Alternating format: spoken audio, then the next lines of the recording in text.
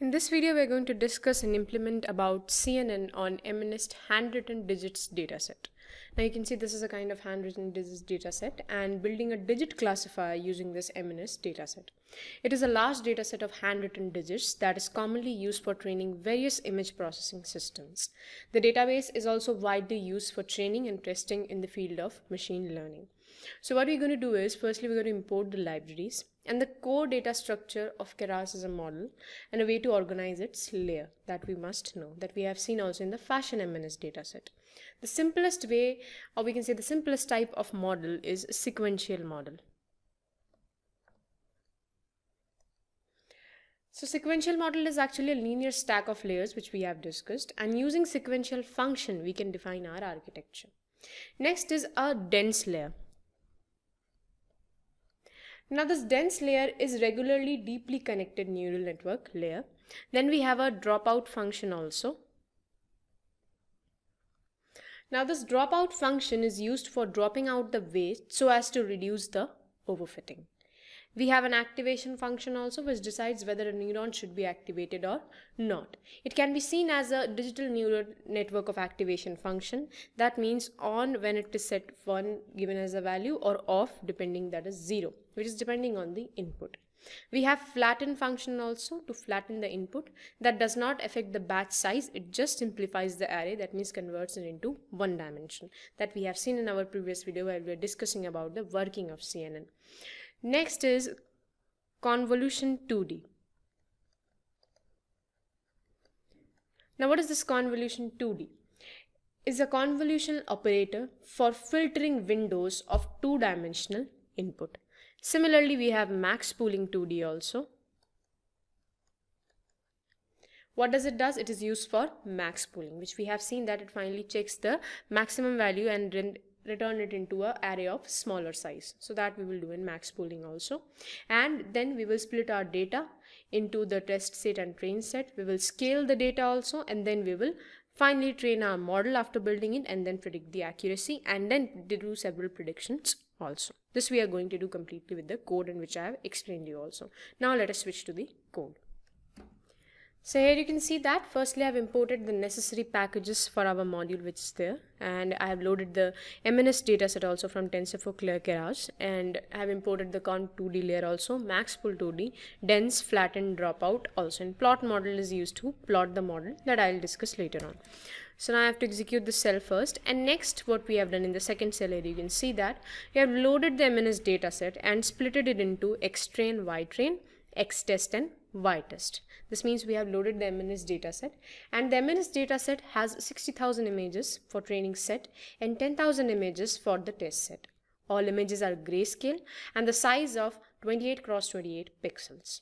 Now let's load the dataset and then reshape it to have a color channel 1, because MNIST dataset has grayscale. Here you can see it has a grayscale images, so we have set the color channel 1 in the reshape. So that we have done here in the reshape, you can see that, and this query is okay also. Next you can see here we have normalized the value of pixel of images. That we have done while we are operating with the MNIST fashion dataset also, that we have normalized the value so that a scaling can be done of the pixels of the images. So that we have done on the X-train and the X-test dataset there. Normalizing is done so that pixel values of each image in the dataset are unsigned integers in the range between 0 to 255. We can normalize these pixel value to have a range between 0 to 1. What it does, it improves the performance of the model. So if any question arises in your mind that why do we normalize the images, just to improve the performance of your model, because the value ranges from 0 to 255 and we want to scale it, or we can say normalize the pixel value in the range between 0 to 1. So that's why we do the scaling part of images. So the scaling part, and we can say normalizing the value of pixels, is done. Next what we are going to do is we're going to plot the images which are there. That means I just want to show you that what are the images in the dataset there by plotting them. So we have done that also using the plt.figure. So we have given a figure size also, and I want to show the first 15 set of images which is there. So what we have done here, we have added a subplot, and I've given the ranges of subplot also, and then set a title also of the y-trained eye. And as I execute this particular cell, you will see that a set of 15 images will be displayed to you. Here you can see that 5, 0, 4, 1, 9, 2, 1. So title according to that is also set according to the trained set of images, and obviously the handwritten digits which are there.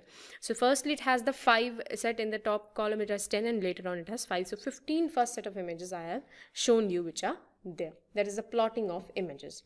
Now if you want to check the shape of the single image, so how can you do that? You can simply check creating a variable of the xtrain.shape, and then you can print that respective size also. So here, such as if I want to check the shape of the image which is there, so I can determine the shape of the image like this, that is 28 cross 28, and one is determining the grayscale images which are there because they are in black and white, you can see it. So each image has a shape of 28 cross 28 cross 1. 1 indicates the channel, which I have said that it has only one color channel in the grayscale images which is there. So we have checked the shape of the image also. Now we define the model that take the input, and for that I have already discussed with you that we are taking the sequential model. Now here is the thing to see that how we build a particular model. So firstly we define the model which is there, that is sequential. Then we add the convolutional layer. Now here there are several parameters which need to be known. 32, the first here is 32, so we add 2 convolutional layer along with the max pooling layer into the model, and then we add dropout layer. This we have also seen in stacking the layer also, while I discussed you that you can add the iterative convolutional and the max pool layer, and then finally out the dropout layer also, while we are discussing the working of CNN. So here you can see that the very first parameter is 32. That represents that this particular convolutional layer has 32 filter, and this is giving the size of the filter. The matrix which we used as kernel, that particular size we have given here. Then the activation function is given, and finally the input size is given. Max pool, in pooling also we have given that we flattened the imagined result into vector of 2 cross 2, which we studied while we were doing the maximum pooling also, that you can have your own parameters of maximum pooling also. We have taken here a 2 cross 2 matrix, that's why we have given that. Dropout 0.5, that means removing the overfitting. 0.5 means 50% of weights will be removed. Dense is actually used here, that determines a neural network. The network layer of neural has, we can say, 500 nodes which are there, and the output layer you can say has 10, that is having soft max layer and activation functions we have given. So this is how we build a particular model, and these are the parameters which is there. Next, if you want to check the model summary, for that we have a function dot summary. With the help of that you can check the model summary also. So this is the model summary, and this is how it builds. You can see there is a convolutional layer, then a max pooling is done, then again a convolutional iteration, or you can say stacking up of layers has been done, and finally the dense layer comes out to be there. Next, you can here is a thing that I have here plotted the model also to display you that how the model will actually look, and I have saved that with the name model.jpg, and show shapes I have made that true. That parameter I have set as true. So what it does here, you can see that if that particular feature is not quite well visible to you, that what is happening here, then you can see like this, a convolution input layer has been made where input size is given and output is given. Similarly, the max pooling layer is also there, and then the size you can see has been reduced, and then again a convolutional layer. That is what I'm saying you is the stacking up of layer being done, which we discussed while we are doing CNN also. So I guess this is quite clear to you. And here you can see that how each layer is connected to the other layer in the sequence. For that only I use this particular function for plotting the model, that is plot model. And here also you can see in your collab session, this particular image will be saved, that is model.jpg. We have saved that image also. Next, moving on, what we need to do is the model architecture has been done. Now we need to train the model. Now that we have a better understanding of a model, let's train our model into the trained dataset and validate on the validation dataset. The fit function is used and has validation split parameter to control the amount of validation data. The verbose has value, here you can see that, has a value of 0 and 2. If it is a set of 0, then we cannot see the performance of the model during the training process. So while I want to see it, so that's why I've made it 2.